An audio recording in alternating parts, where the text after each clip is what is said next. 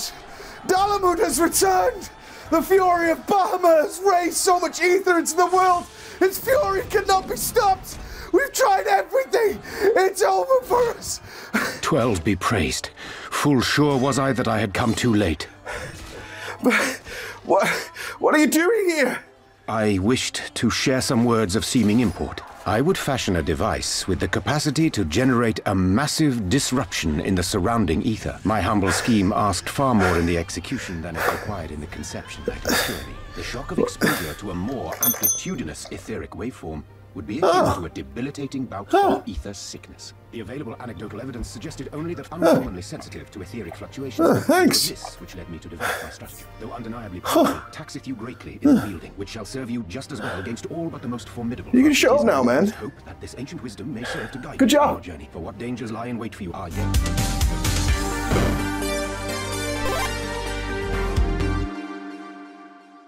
When last we left off, it had been the tumultuous moment of the fall of Kosetsu and Yatsuyu. They are down. They are down and gone. Apparently. But there's a few things I want to talk about first. So, many of you have been really interested in what I thought about the raiding and stuff like that. I still have not found the raid in Stormblood, and it's kind of bothering me a little bit. I haven't seen what has exposed it or seen it anywhere. Not like with Heavensward, where there was obviously something ominous about the giant time bubble that sits in the middle of the zone. I haven't seen anything like that so far, so I can't comment on that. Not only that, I've only fought 3 primals, and I've now finished the MSQ.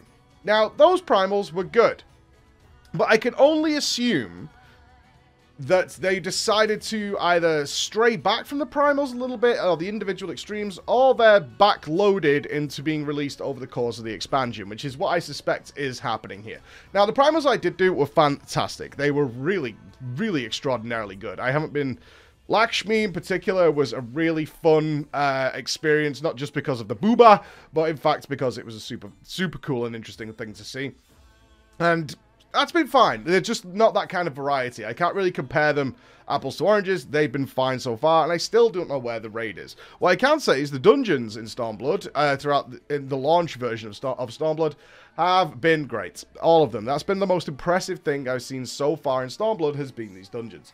The big thing that is actually the biggest topic of conversation around Stormblood is, of course, the story. Now, before I get too into that, I do want to talk about the actual job system and the story that goes along with that. So in Stormblood, they decided to change things up, and I didn't know this, in that they decided to give you your spells via leveling, for the most part. And then, the story is just a story up until the very end, where previously, in order to get your new spells and abilities, you would level, usually every 2 levels or something, then you would get a story quest, and that would result in you gaining your new spells. So, why did they move away from that? Well, after thinking about it, at first I was a little disappointed, because I did my story thing and I didn't get my spells. As it turned out, I already had them. I had got them while leveling up. Now, previously, I had got some things while leveling up and some things through the story quest, but this was fine, actually, because I then thought about, oh, the reason they're doing this is they want people to be able to play through the whole story in one go if they want to do that. They want to enjoy it as a singular story quest. It'll still give you something at the very end once you get your level 70 quest, but they don't... Some people aren't happy with doing it piecemeal, by doing like one story quest, getting kind of into it, and then going back to doing the ordinary stuff, then coming back later. I personally didn't mind that, but I can definitely see people who'd be like, right, today I want to sit down and I want to do my job quest. I want to go through that in a nice, smooth way, back to back, while I'm fully immersed in the story, and enjoy that.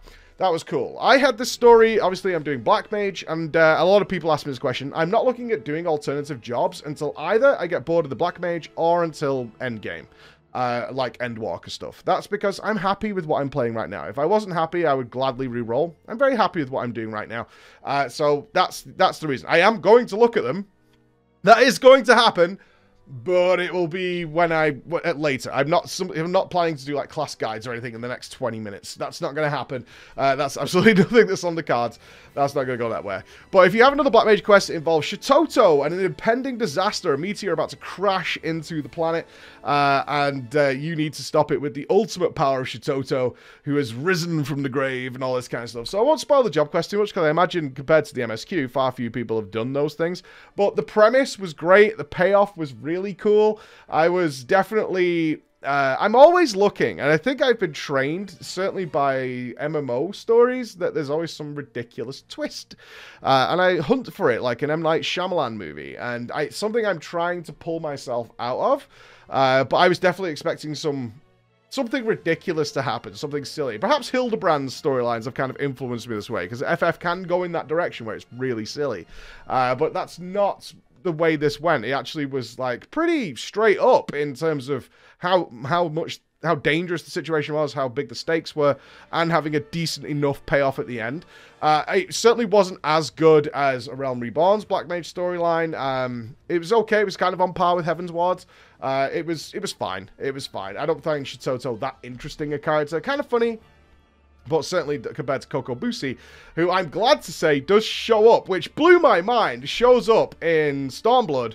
That was great. To see the return of the Thaumaturges at the end, I was like, oh my god, and I was definitely of the opinion that maybe, depending on your job or what job quests you've done, different characters would have shown up and made their presence felt in the battle for Alamigo. And that's not the case. That's not the case at all. It was just literally like, no, these are part of the game. Black Mages will be very familiar with who these characters are, but not everybody will be, and that's okay. And my god, did my heart melt at that idea. It's like, yeah, not everybody's going to get this. It's fine. For everybody else, these will just be a bunch of Black Mages. For the Black Mages, though, there's a lot of history and a lot of story there. And it's one of those things that made me go, I think I got lucky here. I think I got very lucky. But I now do want to do a lot of the other job stories, because no doubt stuff like that is going to happen in the future. And what the worst thing is like, oh yeah, did you not know that X and Y is blah, blah, blah? I'm like, no, I didn't know that. And it's like, oh, he loses that impact. And having that feeling of looking at Kokobushi show up and be like, oh, it's Kokobushi! Sick! And it's the boys, and they're kicking ass. This is awesome. This is so cool. So that much I very much enjoyed. Okay, so Stormblood's main story, I'm going to kind of give my conclusion to the main MSQ today. It's a mixed bag.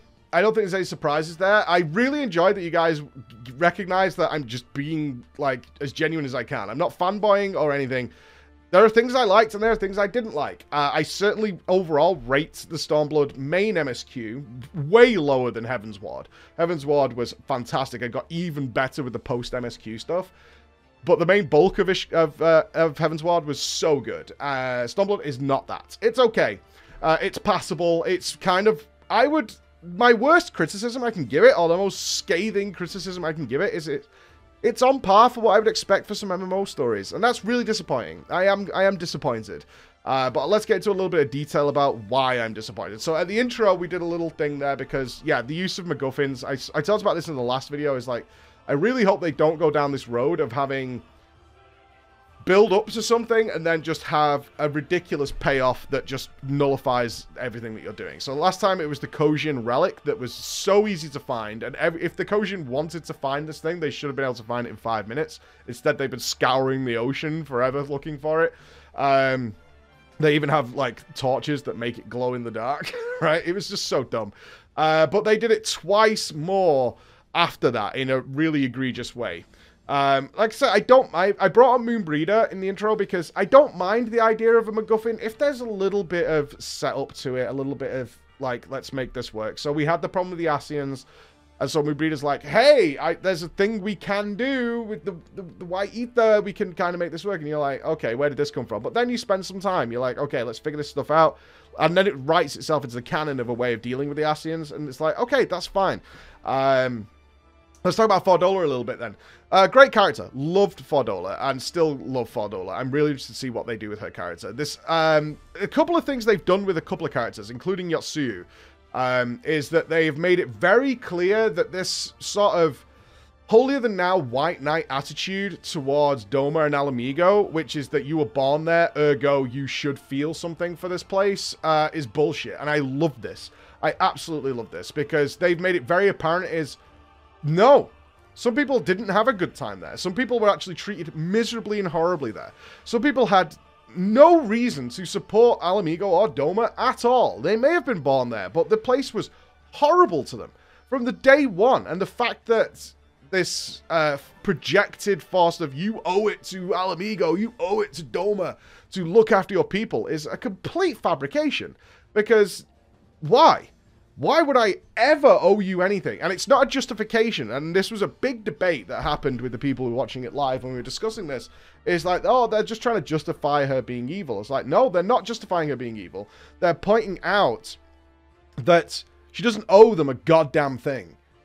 And these people are always like, you owe it to the people. You're a traitor. You're scum. It's like, I don't owe you a fucking thing. I don't owe you a goddamn thing.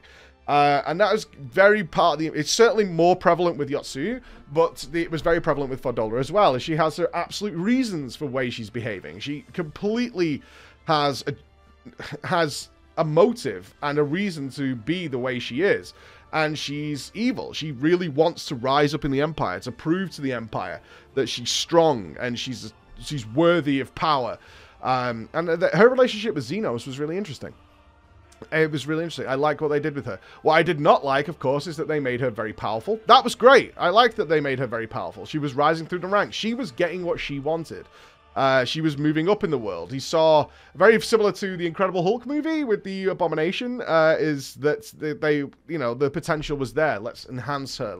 She's got this fire. Certainly Xenos loves that. She's got spirit. She's a great fighter. Let's boost her up. And then we get the reveal that of the Magitech that's able to infuse the ether into people and give them the echo, which is really kind of curious as to where they're going with that.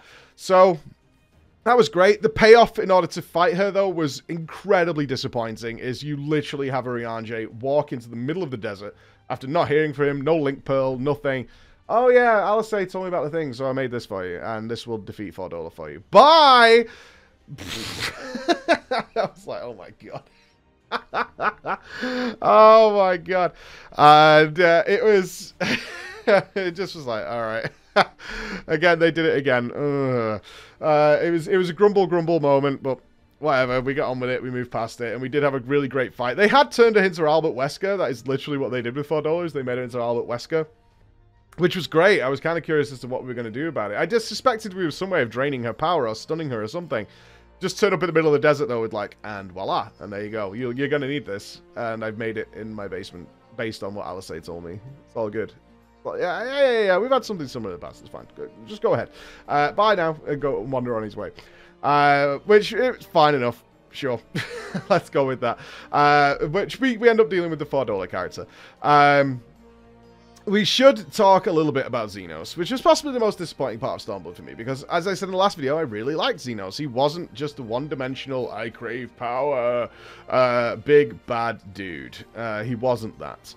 He had power, and everything he had was just a resource to do what he enjoyed.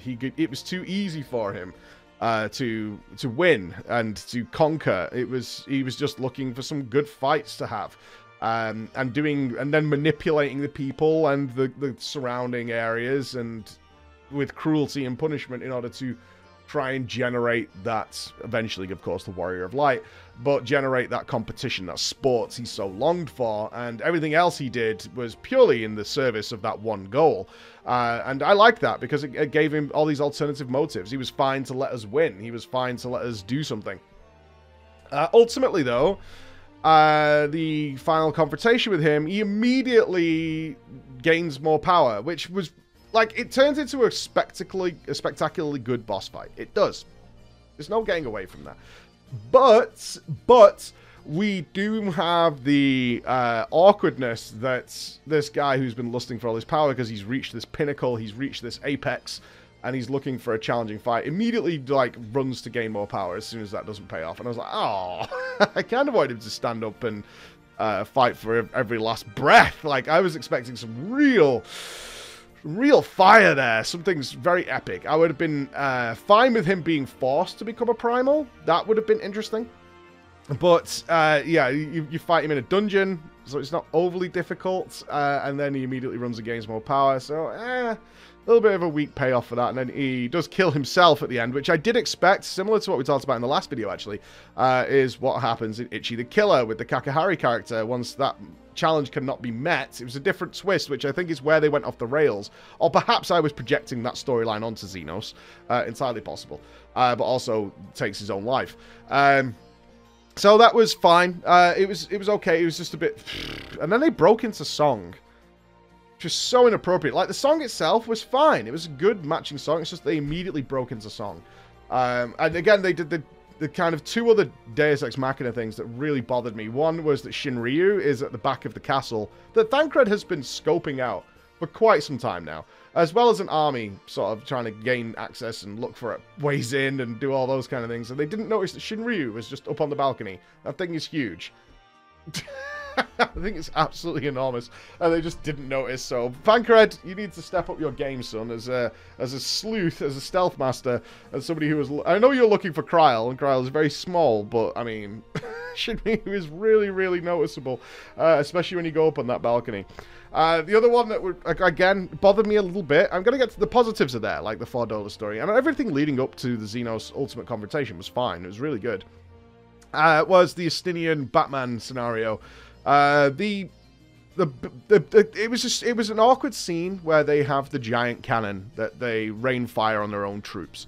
This was or should have been an even better moment for me, because we had the moment where Fordola forces the troops to fire on their own men and her own men, the men she started this journey with, the troops that she's come to rely and trust on, and they rely on her and trust her, and she murders them.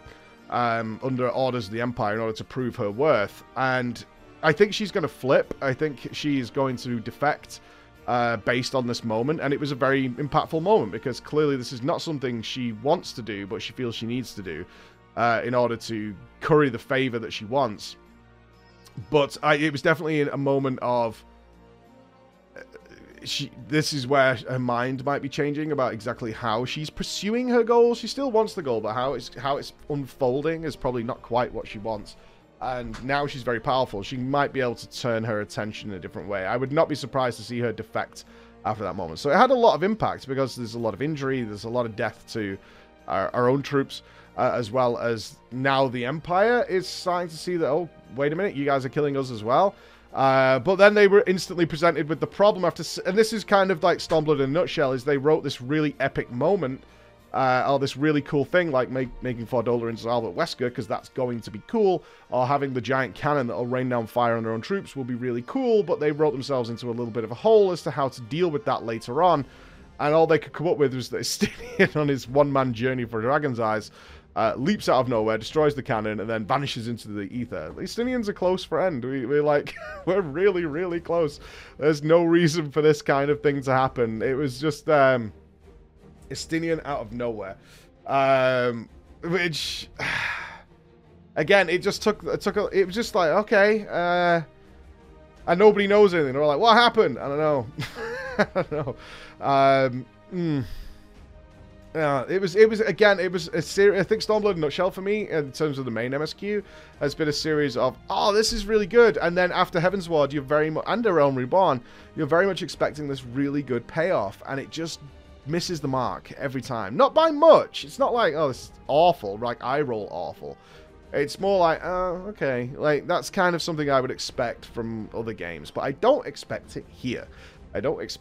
So there is that moment.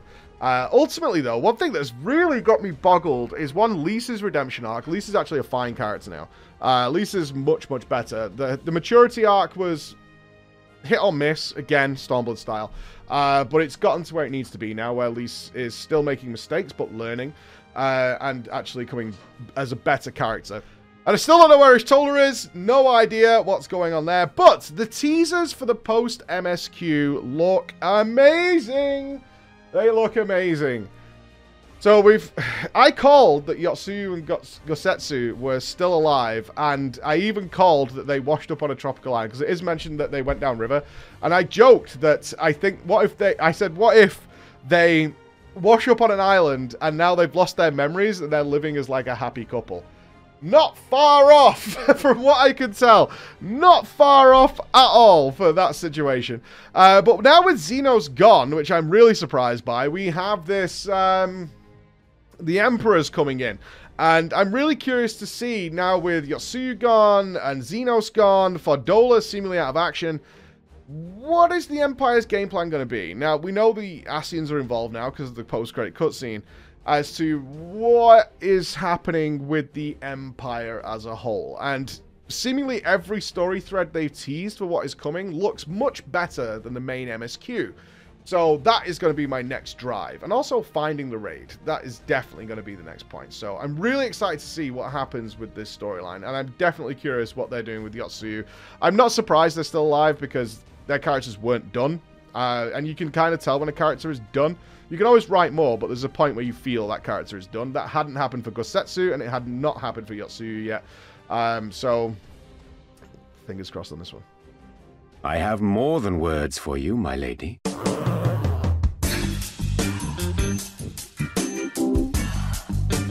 Thank you all so much for watching. Happy New Year. I hope 2022 is going to be amazing. We held the biggest New Year's Eve party in Final Fantasy XIV history. I'm going to show you that in the next couple of days, as well as finally, now that I am free of illness, be able to go to our new office and show that off for you as well. So stay tuned, make sure you're subbed for the next few days, and as always, check out our website for any more details on things that are upcoming that you might want to get involved in. Thank you so much, guys, and I'll see you again. Bye-bye.